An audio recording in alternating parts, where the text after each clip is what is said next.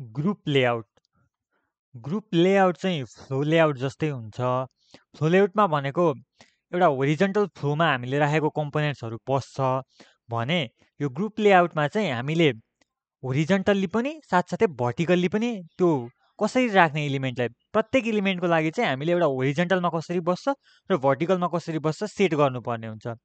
So अब यो group लेआउटहरू grouping गरेर हामीले एलिमेन्टहरू राख्न मिल्छ। सपोज अब सपोज एउटा केस हेरौँ। एउटा सिम्पल म पेन्ट खोल्छु, हामी यो बनाउन ट्राई गरौँ। सपोज जस्तै फ्लो लेआउटमा भनेको हाम्रो एउटा एलिमेन्ट यहाँ छ, अर्को एलिमेन्ट एड गर्दा यहाँ हुन्थ्यो, अर्को गर्दाखेरि यहाँ बस्थ्यो, त्यस्तो हुन्थ्यो।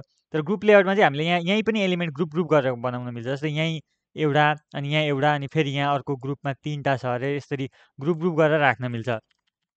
सो यो केसमा चाहिँ हामी यो बनाउन ट्राई गरौँ। एउटा बटन, अर्को बटन, अनि त्यसको तल अर्को बटन भनेर यसरी बनाऊँ। So let's go. So first हामीले अब कन्टेनर निकाल्नुपर्ने हुन्छ ग्रुप लेआउट युज गर्नको लागि चाहिँ फ्रेम बनाइसकेको छ हामीले। त्यही भएर हामी कन्टेनर निकाल्छौँ फ्रेमबाट। कन्टेनर सी इक्वल्स टु अब फ्रेमबाट निकाल्ने हो भनेपछि frame dot get content pain भन्ने हुन्छ फङ्सन। सो यहाँबाट हामी कन्टेनर निकाल्छौँ। कन्टेनर निकालिसकेपछि अब हामी ग्रुप लेआउट बनाउँछौँ। ग्रुप लेआउटको एउटा अब्जेक्ट ग्रुप लेआउट जी राखिदिन्छु म अहिलेलाई, इक्वल्स टु जी भनेर जिएल राखौँ न, ग्रुप लेआउट भन्ने बुझिन्छ। अनि न्यू ग्रुप लेआउट बनाउने, अनि यसमा चाहिँ त्यो माथिको कन्टेनर पास गरिदिने। अनि त्यस पछाडि अब यो कन्टेनरमा चाहिँ सेट लेआउट गरिदिने। हामीले फ्रेममा सेट लेआउट गऱ्यौँ भने चाहिँ चल्दैन यो ग्रुप लेआउट चाहिँ। त्यही भएर हामीले कन्टेनरमा चाहिँ सेट लेआउट गरिदिने र के पास गरिदिने भन्दाखेरि हाम्रो ग्रुप लेआउटलाई पास गरिदिने।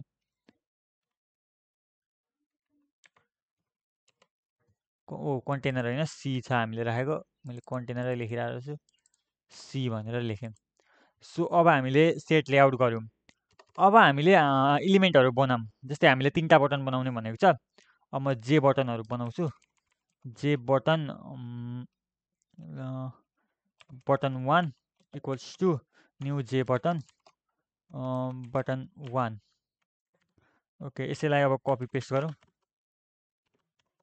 अनि जे बटन 2 इक्वल्स टु जे बटन 2, जे बटन 3 इक्वल्स टु जे बटन 3। 3टा बटन बन्यो। अब हामीले यिनीहरूलाई सबैलाई चाहिँ एकपल्ट चाहिँ होरिजेन्टल्ली लेआउट मिलाउनु पर्छ भने अर्कोचोटि भर्टिकल्ली लेआउट मिलाउनु पर्छ। अब त्यसको लागि चाहिँ हाम्रो मेथड छ। मेथड अब हामी यो ग्रुप लेआउटमा कल गर्छौँ। Group layout dot set horizontal group भन्ने हुन्छ। होरिजेन्टलमा चाहिँ अब कसरी ग्रुपिङ गर्ने यो आइटमहरूलाई भन्ने हुन्छ। अब त्यस पछाडि हामीले अब होरिजेन्टली त हाम्रो एउटा एलिमेन्ट हुन्छ, अनि त्यस पछाडि 2टा एलिमेन्ट हुन्छ भने चाहिँ सुरुमा त सिक्वेन्समा छ नि त, सिक्वेन्स रोको फ्लोमा जानु पऱ्यो नि त। त्यही भएर त्यसको लागि फङ्सन छ हाम्रो क्रिएट सिक्वेन्सियल ग्रुप भन्ने। क्रिएट सिक्वेन्सियल ग्रुप भनेर अब हामीले यहाँ जिएलमा कल गऱ्यौँ। अब सिक्वेन्सियल ग्रुप गरिसकेपछि अब हामीले कम्पोनेन्ट एड गर्नु पऱ्यो। त्यसको लागि एड कम्पोनेन्ट भन्ने छ। हामी बटन 1 हाल्छौँ। बटन 1 हाल्छौँ। अब यो mean preference Max sequential group यो हटाइदिउँ। हामीलाई हामी बटन मात्रै हाल्यौँ अहिलेलाई। यो यतिकै बटनलाई मात्रै राख्यौँ है भन्यौँ, बटन हाल्यौँ। अब अर्को केसमा त हामी के गर्छौँ त भन्दाखेरि हाम्रो सुरुमा एउटा एलिमेन्ट अनि सेकेन्डमा 2टा एलिमेन्ट बनाउने भनेको छ भनेपछि त्यो त एउटा ग्रुप हो नि त। त्यही भएर यहाँनिर चाहिँ एड ग्रुप गर्छौँ। हामीले यसरी लेख्न नि मिल्छ तल एड ग्रुप। अब ग्रुपभित्र पनि अब हामीले के गर्यौँ भन्दाखेरि माथि एउटा तल एउटा भनेपछि त्यो त प्यारालालमा जाने भयो नि त। माथि एउटा हुन्छ, तल एउटा हुन्छ, प्यारालाली बस्नु पऱ्यो। त्यसको लागि चाहिँ हामी GL dot create Pyarelal group भन्छौँ। प्यारालाल एलाइनमेन्टहरू हामी नहालौँ अहिलेलाई, हामीलाई एलाइनमेन्ट चाहिँदैन। हामी जस्ट प्यारालाल ग्रुप बनाऊँ। अनि प्यारालाल ग्रुपमा हामी के हाल्ने हो भन्दाखेरि no not ad group, add component. Pyarelal ग्रुपमा चाहिँ हामी एड कम्पोनेन्ट गरेर के हाल्छौँ भन्दाखेरि यो अटो कम्प्लिटले धेरै कुरा दिन्छ। सुरुमा भनेको हाम्रो बटन 2 हाल्छौँ, अनि अर्को पनि हाल्छौँ एड कम्पोनेन्ट बटन 3 भनेर। सो मैले फर्मेटिङ गर्छु अनि राम्रो देखिन्छ। सिफ्ट अल्ट एफ, फर्मेटिङ भइरहेको छैन। ब्र्याकेट धेर भयो कि कम भयो? ब्र्याकेट धेर भयो। ओके, सो फर्मेटिङ गरौँ। हामीले होरिजेन्टल ग्रुप बनायौँ। होरिजेन्टल ग्रुपभित्र हामीले एउटा सिक्वेन्स बनायौँ, सिक्वेन्सियल ग्रुप। सिक्वेन्सियल ग्रुपमा सुरुमा फर्स्ट कोलममा बटन 1 हाल्यौँ। त्यस पछाडि अर्को कोलममा चाहिँ ग्रुप एड गरौँ। त्यो ग्रुपभित्र चाहिँ प्यारालाल ग्रुप बनाएर बटन 2 र बटन 3 हाल्यौँ। यो चाहिँ हामीले होरिजेन्टल ग्रुप दियौँ। अब हामीले भर्टिकल ग्रुप दिनै बाँकी छ। भर्टिकल ग्रुप दिनको लागि GL dot set vertical group भन्ने हुन्छ। यतिकै हामी एकपल्ट होरिजेन्टल मात्रै दिएर रन गरी हेरौँ के हुँदो रहेछ। मलाई हेर्न इच्छा जाग्यो, केही नआउनु पर्ने हो भर्टिकल नदिकन।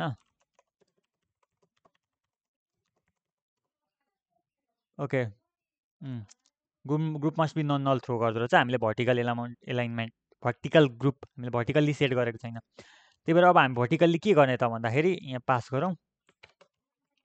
अब भर्टिकलमा हाम्रो कस्तो हुन्छ भन्दाखेरि माथिबाट आउँदाखेरि सुरुमा एउटा एलिमेन्ट, सेकेन्डमा अर्को रो हुन्छ। रो हुन्छ भने चाहिँ प्यारालाली बनाउनु पऱ्यो, क्रिएट प्यारालाल ग्रुप बनाउनु पऱ्यो। प्यारालाल ग्रुप बनाइसकेपछि अब हाम्रो सुरुमा के हुन्छ भन्दाखेरि एउटा कम्पोनेन्ट हुन्छ, त्यहाँ चाहिँ एड कम्पोनेन्ट, हाम्रो बटन 1लाई त एड गरिदिँदा भइहाल्यो। बटन 1लाई एड गरिदिउँ। अब त्यस पछाडि हामी के गर्छौँ त भन्दाखेरि अब फेरि ग्रुप बनाउनु पऱ्यो, किनकि यतापट्टि त रोमा हुन्छ नि त दुईवटा कुराहरू। त्यही भएर अब एउटा ग्रुप बनाऊ, तिनीहरूलाई त ग्रुपमा राख्नुपर्छ। अनि ग्रुपभित्र चाहिँ अब एड ग्रुप गरेर अब यहाँनिर चाहिँ हामीले अब कसरी माथिबाट अब भर्टिकल्ली हेर्दाखेरि त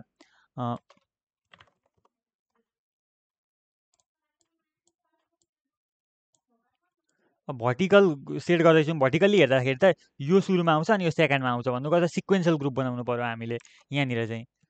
यहाँ GL डट क्रिएट सिक्वेन्सल ग्रुप भनेर बनाउँछौँ। अनि सिक्वेन्सल ग्रुपमा एड गर्नु पऱ्यो, एड कम्पोनेन्ट के भन्दाखेरि एउटा बटन 2 अनि अर्को पनि गरौँ dot add component button 3 button 3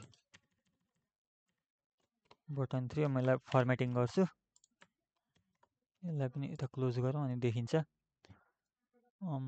यस्तो भयो। यसलाई अझै हामीले फर्मेट गर्न नि मिल्थ्यो होला, हामीले यसरी लेख्न नि मिल्छ।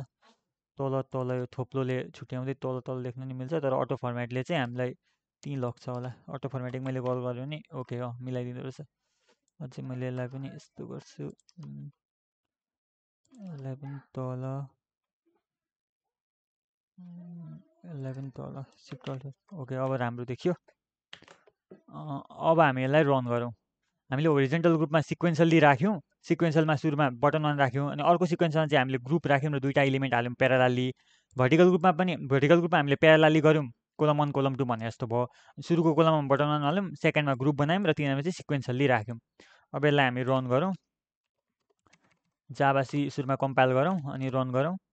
सो सुरुमा बटन 1 आयो, त्यस पछाडि बटन 2 र बटन 3 को हामीले ग्रुप बनाएर राख्यौँ, त्यही भएर बटन 2 र बटन 3 आयो। यो चाहिँ हाम्रो ग्रुप लेआउट हो।